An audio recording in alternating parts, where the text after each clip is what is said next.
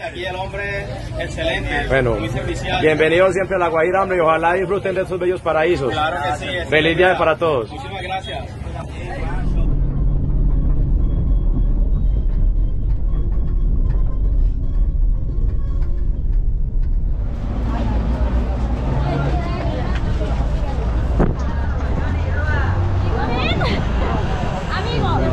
Hola.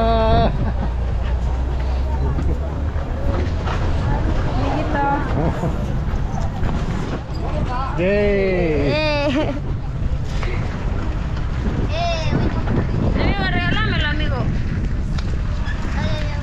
Regálamelo, amiguito. Regálame esto, amigo, la cámara. Welcome back, friends, to South America and Colombia. I'm on the way up to something called Punta Galinas in South America and Colombia, of course. And I'm on a tour with some Frenchmen and mostly Colombians. Was 4 Colombians and 1 French girl, and then me for 3 days. It cost me $200 and everything was included: the transportation, the food. The only thing that was not included was that you have to buy candy and coffee for the local people. You will see that through this video that we give out candy and coffee through the locals in this area. And here I'm in a local house up in the north, and soon you will see a traditional dance here with the locals. And yeah, and here you see the map of where the region that I'm in. And yeah.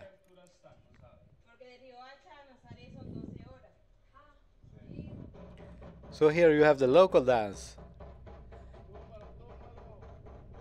like a love dance between a woman and a man, they told us. But everything was in Spanish, so I really need to practice my Spanish when I was in Colombia. But it was good. I understand quite a lot of Spanish, but my speaking word of Spanish is not that great. So this was the first day on this tour.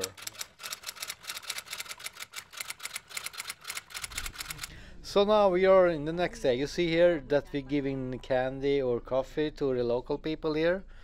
So they are open like a border, or what you can call. So it's a super poor area. So you buy candy and coffee. I don't know if this is the best, but we are not allowed to give them money. So we are only allowed to give them coffee and candy and snacks, food, biscuits, and that kind of stuff. So, but no money. And some people are also selling like bags and that kind of stuff, so you can buy good souvenirs up in this area for a very affordable price. Yeah, but we are on the way. It was a lot of sitting in the jeep, and you need to do this area with a tour. You're not allowed to do with your own car, so you need to have a tour up here. And you see the lady with the bags, and here is like the, I don't know what to call really in English. A border? No, not border. Not border control. It's like a control. Like you have to pay with your candy and coffee to pass through this area. But the beach here, wow! You see the water here is amazing. Like the color. Now my camera is not the greatest, so yeah.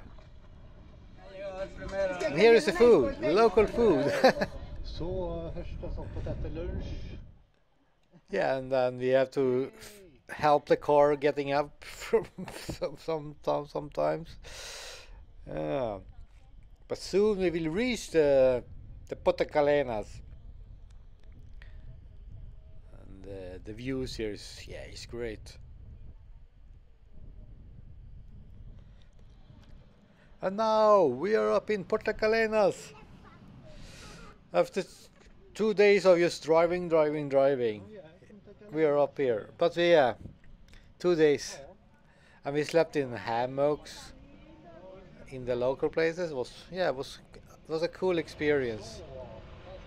One of the coolest experiences in South America, I can say, because you, of course, we are not interacting with the locals, but you see another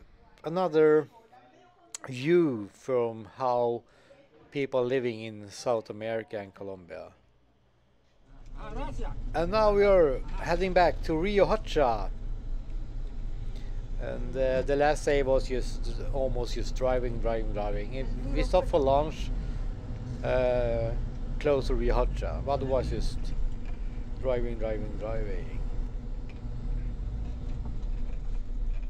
So now I'm back in Rio Hacha, and I'm on my way back to Palomino. Actually, I stopped in Palomino for one night before I went to Santa Marta, and I spent some days in Santa Marta. I also met up with a friend in Santa Marta called Sophie, a Swedish friend. She was also traveling in South America at this moment. So we met in Peru and Colombia. But first I'm going to Palomino by myself. You see this car? It was like a taxi. It was yeah, I don't know. I don't remember how much I paid for this, but first I took a bus, but the bus was not on. We are not going to Palomino, so you have to take this taxi. But it was the same price. It was fun. It was very old car, but it was function. Uh,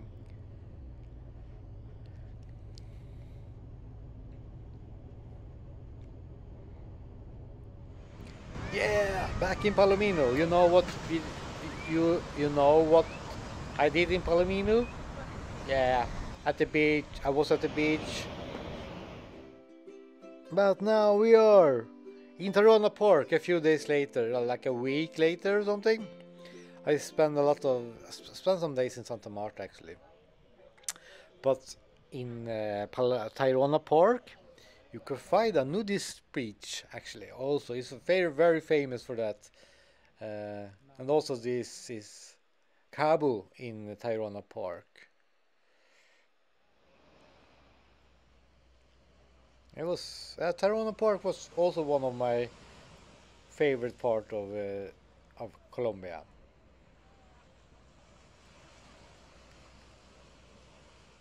And here is the camping site that we stayed in Tayrona Park. It cost us around eight US dollars per night for a hammock, and there was maybe 20 minutes from the beach.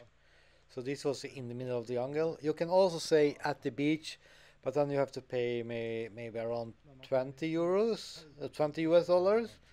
So of course, we are on the budget, so we walked here. But I think it's worth to pay the extra, and also it's also very popular at the beach in Tayrona Park. So you have to book in advance, and as you know, I did not book anything in advance. I booked this the night before we went on a WhatsApp telephone number. But it was a very good service, and they don't speak that much English, but now we are in at the nudist beach. Of course, I'm wearing clothes because I'm a little bit shy. But now I'm back in Santa Marta again. So first we went to Tayrona Park, and then we went back to Santa Marta because we had to take out more money, and then we went up to something called Minca. Minca was a very relaxed place for coffee plantation, chocolate, cacao plantation. It was a very chill place. I was only there for 2 days because it was so chilled. But I think people go up there to do yoga and just to relax. Let's say affordable mountain resort. But this, yeah, now we are going up to a cocoa plantation, and we are going to do a cocoa tour here. So soon you will see everything, how to make chocolate, real chocolate. uh,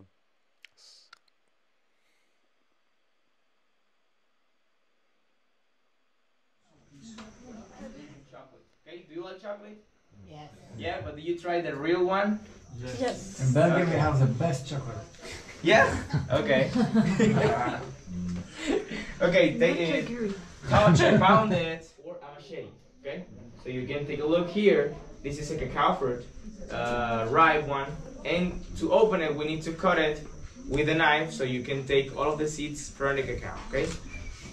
You see this fruit. I mean, this is like a shell. Okay? This is not used to eat. Like this one, it tastes really bad. Some people use it as a recipe. Don't try it.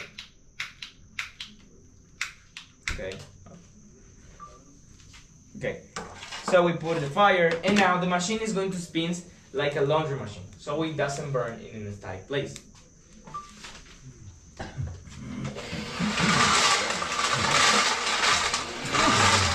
Cacao making. Question, guys, are you going?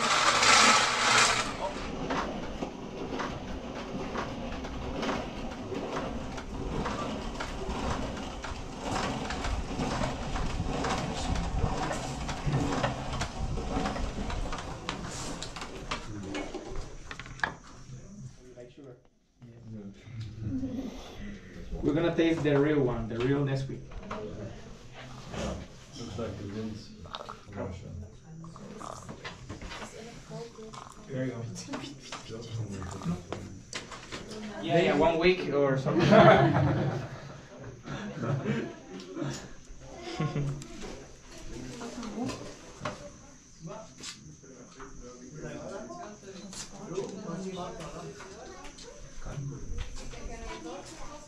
And here you see me getting a little bit younger with chocolate. There you go. Oh, that's it. But now is the end of this video. So and now I did spend around 2 weeks up in the north, around Santa Marta, with Tayrona, Riohacha, and the north part of Colombia. So now I'm actually in the next video.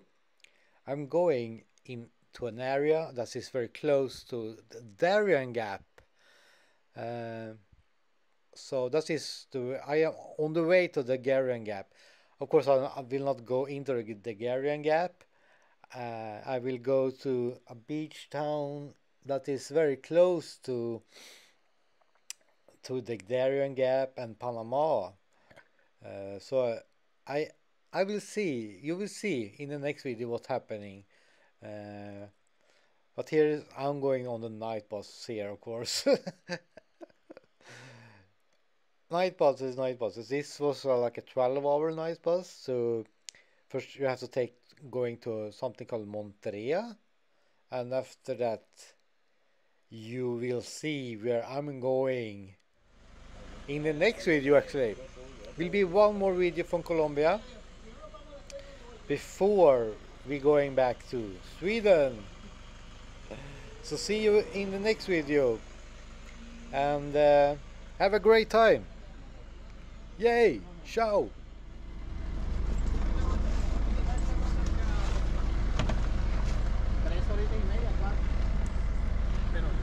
Este está ocupado. ¿Alguien ahí? Sí.